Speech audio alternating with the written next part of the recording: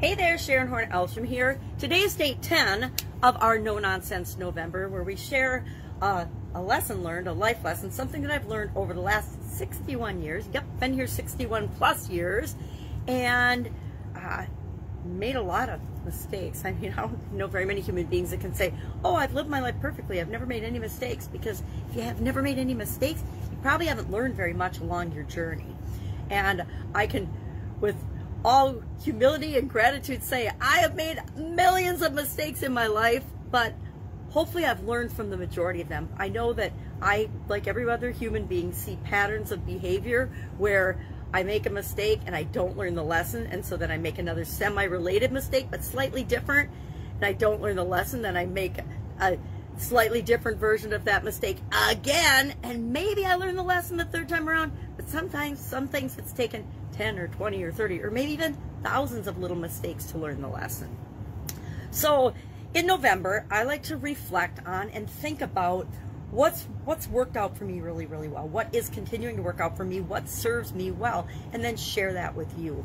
So today I want to talk about something that's relatively new in my repertoire. I think I just started talking about it and thinking about it a couple of months ago, and it is what I call single daily action, SDA, single daily actions, things that we do every day or once a day that actually have a huge impact on our life, a huge impact on the quality of our life, a huge impact on how we feel, what we say, what we do, how we behave, who we are becoming by doing one thing a day. It's kind of like the whole domino theory, where you line up a whole bunch of things and then you knock down that first domino, and then every day is like a domino automatically knocking down because you do your single daily action, and you don't really have to consciously think about it.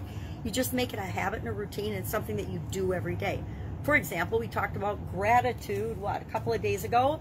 Gratitude is a huge, big domino. I don't know if you know it or not, but it's a huge, just like forgiveness. Forgiveness and gratitude are huge dominoes that we don't even realize the positive impact they have on our life if we just practice them every day.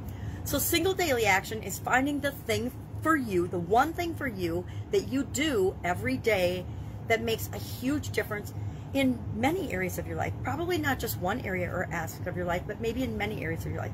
With respect to health, it might be you commit to drinking 8 glasses of water every day, or the right amount of water excuse me, or hydration for you. Maybe if it's with respect to your spiritual health or spiritual well-being, you do maybe you do a prayer every day, or affirmations, or something that feed your soul and your spirit every day. Emotionally, mentally, financially, with respect to relationships and contribution, what you're here for, what you're here in the world for.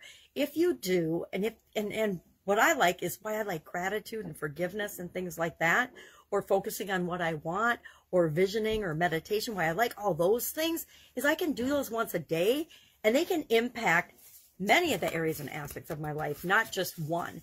Now, however you'd like to think about your life or break your life down is entirely up to you. I use a framework that I learned, 40 years ago. Believe it probably came from Jim Rohn originally. I'm not sure anymore.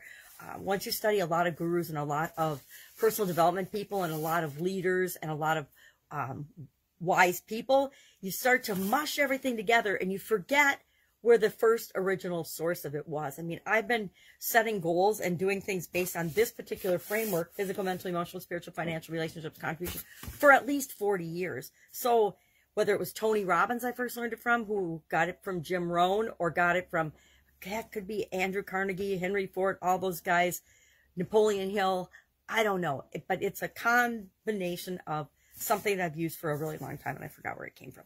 But it works for me, and it serves me. And what I do is I break down each of these areas.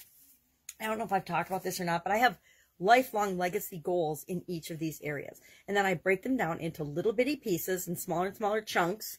I like to call it chunking. I chunk my goals and make them smaller. What do I need to do this period of time? Might be this quarter, this month, this day, this week. What do I need to do to feed into and make sure that that goal is going to happen?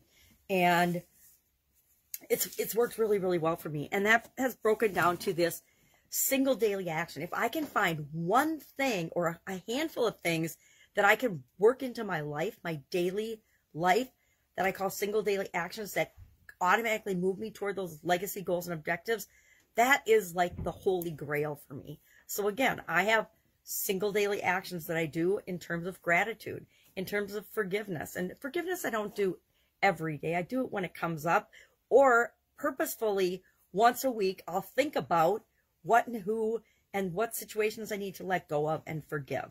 So forgiveness isn't daily. Gratitude is definitely daily. What am I thankful for? What's working out? What's not working out? What could be better than it is right now? But I'm looking for those big things that are little things. They're big impact, little things that I can do every single day. That's what a single daily action is.